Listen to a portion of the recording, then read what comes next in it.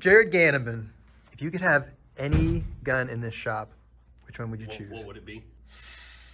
It's a question I ask myself nearly every day.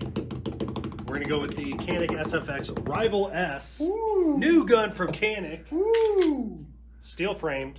I don't have a Rival. I think that these triggers are really phenomenal on this. I think it's more of a range gun than anything, especially with that steel frame. It just feels good, points good.